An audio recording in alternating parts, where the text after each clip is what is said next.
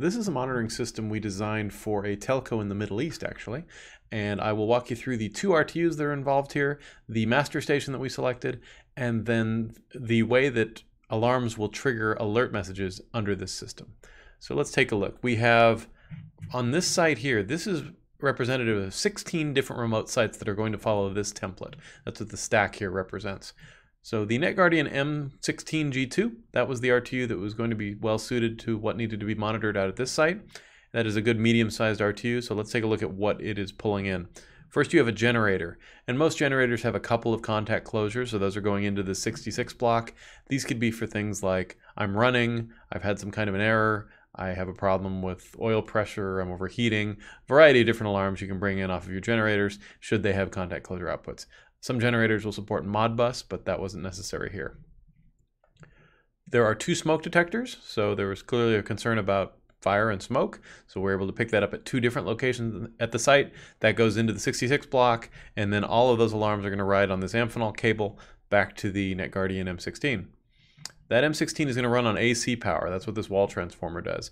Native voltages for NetGuardian would be -48, +24, +12 DC. And so if you want to run AC, we include a wall transformer with it. Then there is a D-wire temp and humidity probe. We're going to use two of those. A D-wire node is just this big. It's quite small. And what happens is, as you'll see in the diagram, it's just a little RJ12 type cable. You can crimp that yourself. You can go a couple hundred feet if you want. And it goes from the NetGuardian out to the node, and that bus powers this little box. So you don't actually have to supply power to it in any other way, and that makes it really convenient to just click that one cable in and you're good to go. And because it's a digital protocol between the sensor and the NetGuardian, it's going to auto discover, and you'll just tell it, give it a name where it's placed, and you're all set up. So those sensors, that actually counts as 4 D-wire sensors, 2 in each box. Each box contains a temperature and a humidity.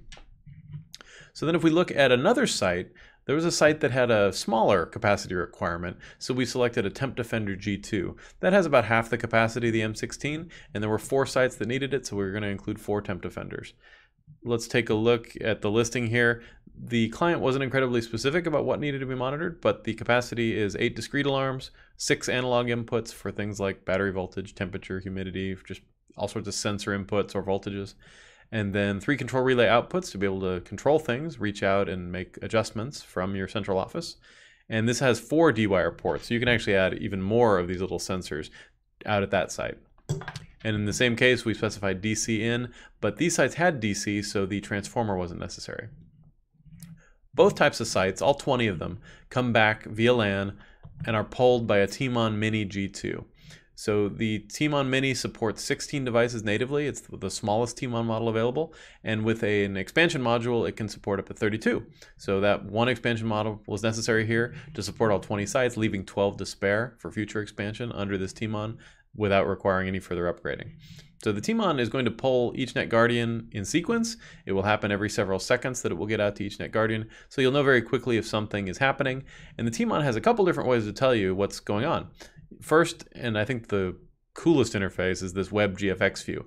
This is in the web interface. You set image backgrounds, which can be maps or diagrams of your network, whatever you want, any image, and then you put icons on top of it. So in this case, you can see a map where circles are going to start blinking red or yellow or orange to tell you something's wrong, you need to look at this. And then you'd click on the icons, drill down, and you'd be able to get a picture of what's going on at that site. You can even finish at a photograph of the site itself. So when somebody's going to go inside the hut and get into the racks of equipment, give them a picture before they leave the office. This is what you're going to look at. Go to this rack, this device, you need to work here.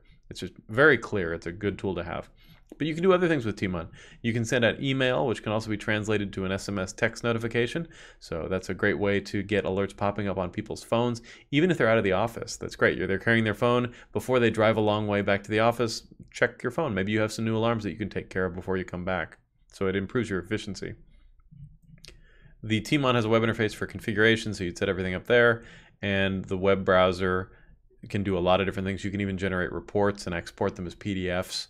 So the T-Mon is a powerful master, particularly when you're pulling in NetGuardians and Temp Defenders, which are both remotes made by DPS.